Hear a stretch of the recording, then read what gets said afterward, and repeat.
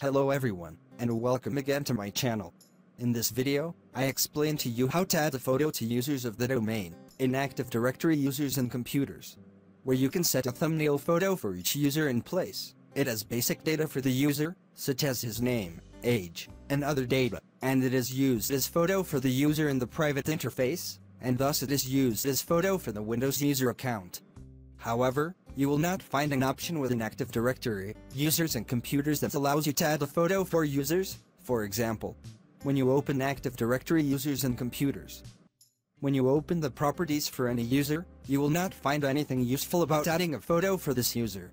Even if you view the advanced settings, there is no photo added for the user. In order to allow Active Directory users and computers to add a photo to domain users, 2 steps must be taken. I will explain them to you in detail. The steps are very simple. The first thing you have to do, download this file. I will leave you a link to download this file in the video description, and installing this file will allow you to add photos to users in a very simple way. After that, open the command prompt window, but open it as an administrator, so that you can add this file to Active Directory without any problems. After opening command prompt, type the command cd \, then press the enter button. Then enter the command that appears in front of you on the screen, and I will leave this command for you in the description of the video. When you finish entering the command, press the enter button. Now, install the file. Type the command shown in front of you on the screen. Then write the path to the file. Copy the file path, paste it into the command prompt after the installation command for the file, and write the full path so that the command can execute without any problem. Then press the enter button to execute the command. You will see information stating that the command was successfully executed, and the file was successfully installed in Active Directory. You can now close the command prompt window.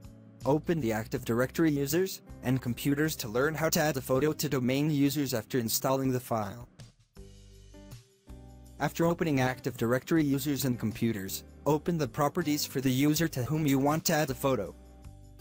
You will find a new tab called Photo. Click on it to learn how to add photos for domain users.